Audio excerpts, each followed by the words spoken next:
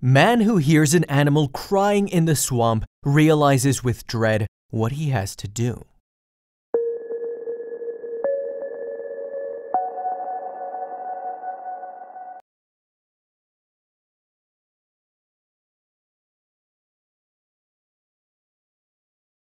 Animals can get themselves into precarious situations, and it sometimes takes a little help from a kind human to get them out. Randall Kolb, also known as the cat rescue guy around southern Louisiana, was not only aware of this, but he already had the skills and tools necessary to stage a cat rescue anytime. When Randall was contacted one afternoon by a local animal shelter about a stranded cat, he knew the feline's life depended on him.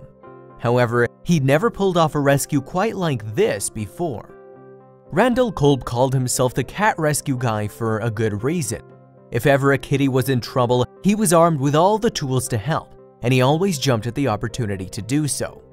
For the past several years, Randall dedicated his time and energy to helping cats. He'd usually find them in precarious situations around southern Louisiana, where he lived with his wife and his own cat, Callie. No job was too big for Randall, who prided himself on his ability to accomplish every rescue he was tasked with.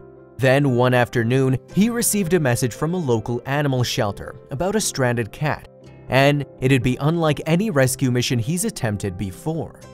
According to local animal shelter CARA's house, a passerby heard the faint cries of an animal while birdwatching by the river, but they couldn't pinpoint its exact location.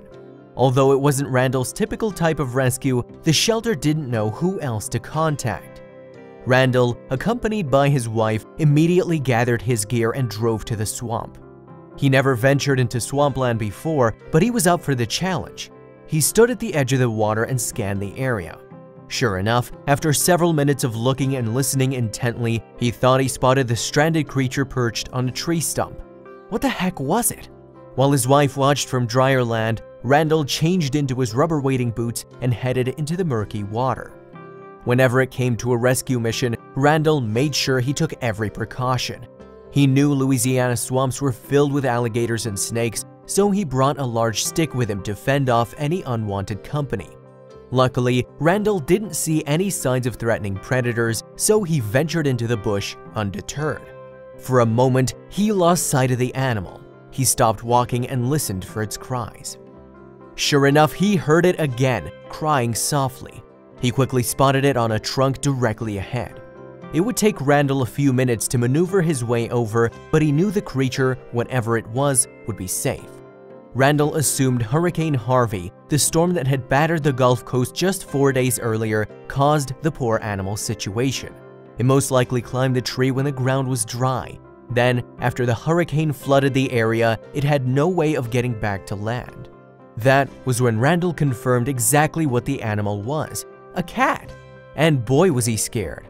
Randall would frequently use catch poles to rescue small felines that had become stuck in trees, but he had to go about this particular rescue in a different way.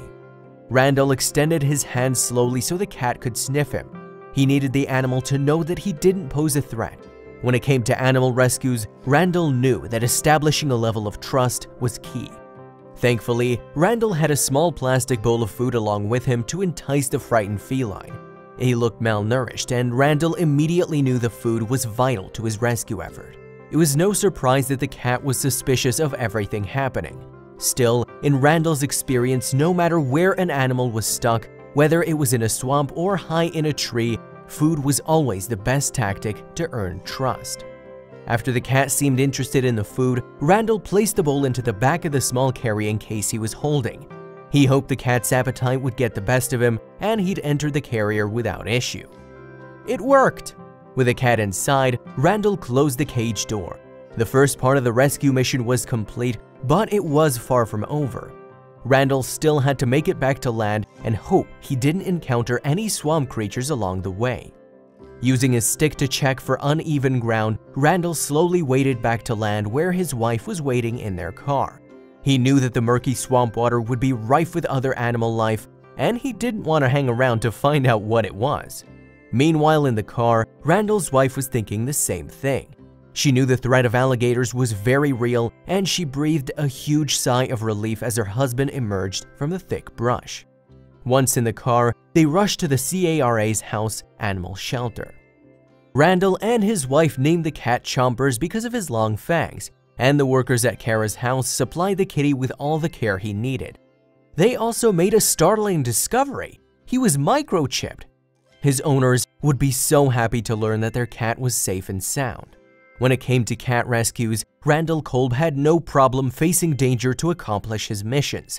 He was fortunate that an alligator wasn't in his midst during Chompers' rescue, or else things may have ended differently for the cat rescue guy. Chompers sure was lucky that Randall knew what to do to get him out of that swamp. Who knows what would have happened if Randall and his wife didn't come to the rescue.